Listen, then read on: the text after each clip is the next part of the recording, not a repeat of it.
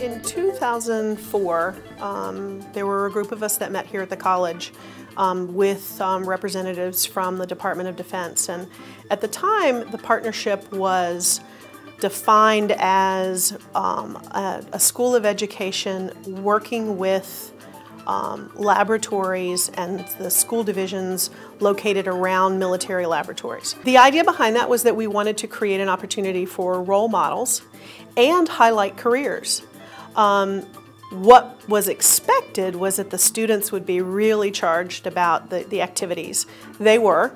What was unexpected was the way the teachers became charged working with scientists and engineers.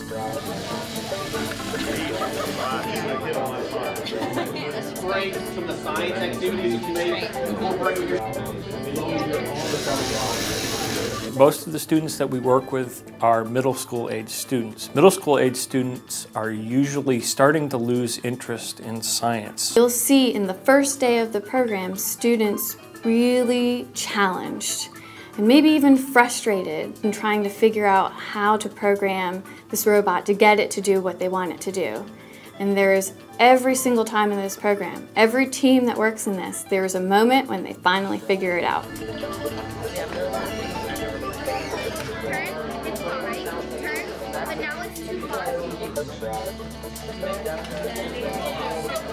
It's just neat to see that spark and that click that the kids have with connecting and learning.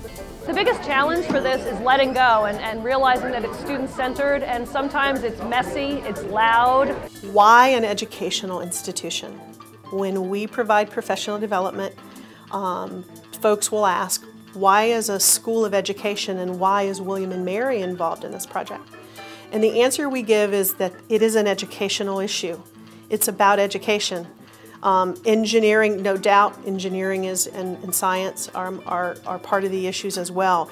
But the real issue is connecting education and educational opportunities to the careers of the future. Signs of the treaty. Landmines are very dangerous. And the main reason for using mines is in cases of war.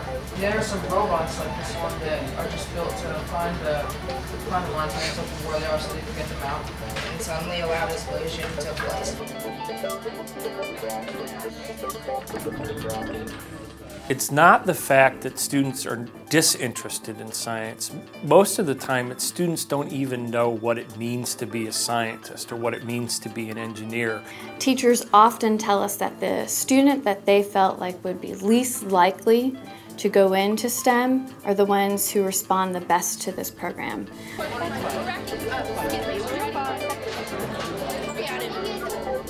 That's good.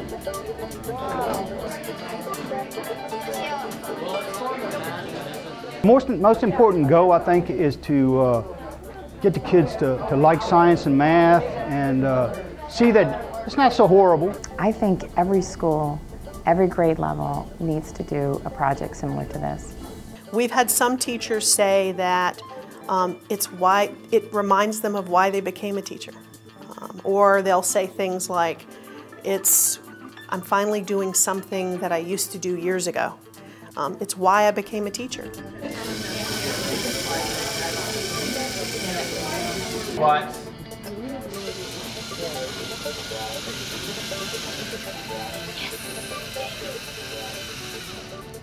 Oh, wow.